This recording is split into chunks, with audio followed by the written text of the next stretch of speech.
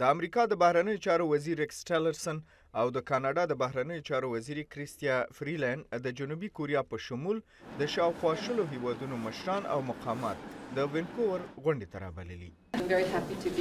زه په دې مهم وخت کې ډیره زیاته خوشاله یم او د کاناډا او امریکا نه منندوی یم چې په ګډه د دې غونډې کوربهتوب کوي.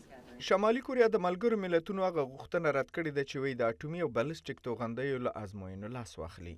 د وینکوور په غونډه کې چین او روسیې ته بلنه نه ده ورکړل شوې، خو د غونډې په ګډونوالو کې هغه هیوادونه شامل دي چې په 1950 او 1953 کلونو ترمنځ د کوریا په جګړه کې د جنوبي کوریا پلوي او ملاتړ کړی و. جاپان او جنوبي کوریا هم پکې ګډون لري.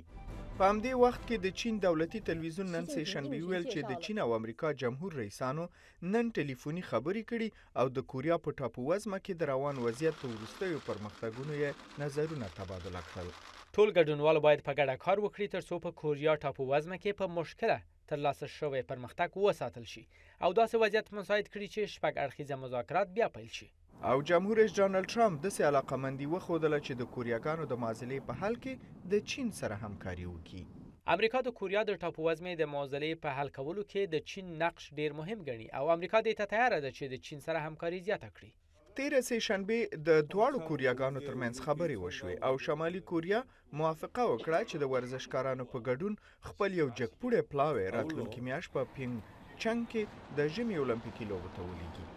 دواړو اړخونو دا موافقه هم وکړه چې په نظامی مسلې هم وغږیږي ترڅو په کوریا ټاپو وزمه کې موجود اختلافات کم کړي.